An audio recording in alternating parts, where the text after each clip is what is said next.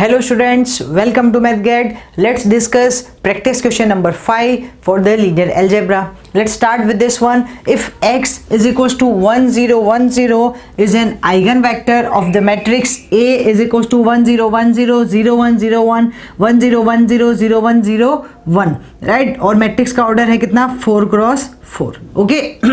Then the corresponding eigenvalue of matrix A is what, right? इस eigenvector के लिए corresponding eigenvalue बतानी है. Okay. जैसा कि हम जानते हैं स्टूडेंट्स और ऑलरेडी हम डिस्कस कर चुके हैं हमारे लीनियर अलजेब्रा में eigenvalues और eigenvector वाले सेगमेंट में कि eigenvalue तो निकाली जाती है a minus lambda I x is equal to 0 से, राइट? मतलब mod of a minus lambda I is equal to 0 से मतलब कैरेक्टरिस्टिक इक्वेशन से तो हम eigenvalue निकालते हैं. और आइगन वेक्टर कैसे निकालते हैं? a minus lambda I into x is equal to 0 से.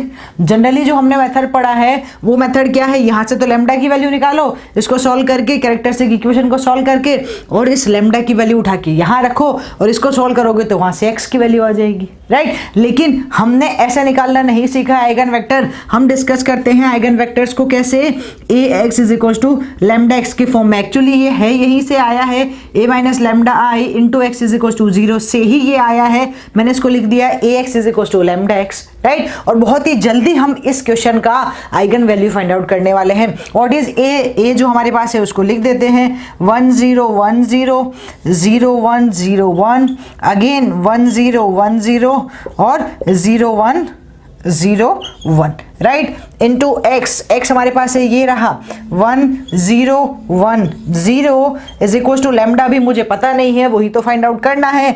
और एक्स फिर से ये रहा 1 0 1 0 और बस ये हमारा क्वेश्चन हो गया सॉल्व. कैसे? क्योंकि यहाँ से मुझे पता है ए x is equal to lambda x. इसका मतलब each and every element, equality of matrices, each and every element of this one would be equal to each and every element of this one. तो सबसे पहले इसका product करा लेते हैं ताकि आपको ये दोनों फॉर्म भी सेम दिखाई दे, राइट? तो जब आप प्रोडक्ट कराएंगे सिंपल मैट्रिक्स मल्टीप्लिकेशन है, ये रो इस कॉलम से मल्टीप्लाई होगी, ये रो इस कॉलम से मल्टीप्लाई होगी, ये रो इस कॉलम से मल्टीप्लाई होगी और ये वाली रो भी इस कॉलम से मल्टीप्लाई होगी, राइट? तो फर्स्ट रो फर्स्ट कॉलम को जब मल्टीप्लाई कराएंगे तो बनेगा 1 इंटू 1 1, फिर 0 इंटू 0 0, 1 इंटू 1 1, तो यहाँ से 1 प्लस 1 बन जाएगा स्टूडेंट्स. सेकेंड रो को कराएंगे तो 0 फिर 0 फिर 0 फिर 0, तो यहाँ 0 बनने वाला है.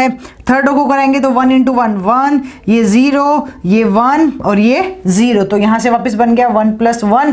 और सिमिलरली जब हम फोर्थ रो को कराएंगे तो आ जाएगा 0, right? So this is the A and this is the x. X तो ऑलरेडी हम मल्टीप्लाई करा चुके हैं, sorry, it is equal to lambda into x. यहाँ एक्स आएगा 1 0 और 1 0, राइट? जब आप इसको सॉल्व करेंगे तो 1 प्लस 1 कितना आ रहा है? 2 आ रहा है, राइट? यहाँ पे भी 1 प्लस 1 कितना आ रहा है? 2 आ रहा है. ये इसके इक्वल कब हो सकता है? जब इसमें से 2 बाहर आ जाए. तो जब आप इसमें से 2 बाहर निकालेंगे तो यहाँ बन जाएगा 1, यहाँ बन जाएगा 1. इसका मतलब x और x इक्वल है, तो लैम्डा की वैल्यू कितनी हो गई स्टूडेंट्स? 2 होगी. तो आपने सिंपल से तरीके से निकाल दिया lambda is equal to 2. With in 1 and 2 line मेरा लैम्डा निकल गया, राइट? नहीं तो आपको क्या करना पड़ता है स्टूडेंट्स? सबसे पहले यहां से उल्टा करना पड़ता है, ए माइनस लैम्डा आई फिर इज इक्वल टू 0 है, फिर सामने कंपैरिजन करा के फिर सॉल्व करना पड़ता.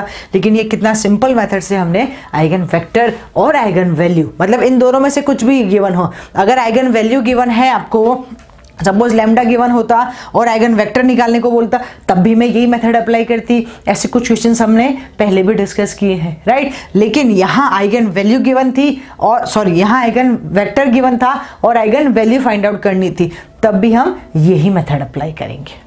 ओके स्टूडेंट्स, आई होप आपको मेरी बात समझ में आई होगी. डेफिनेटली इस क्वेश्चन को और ऐसे कुछ और अच्छे क्वेश्चंस को आप ट्राई कीजिएगा, आपसे जरूर हो जाएंगे. ओके, मिलते हैं नेक्स्ट वीडियो में एक और अच्छे क्वेश्चन के साथ. तब तक के लिए keep learning and keep sharing. Thank you.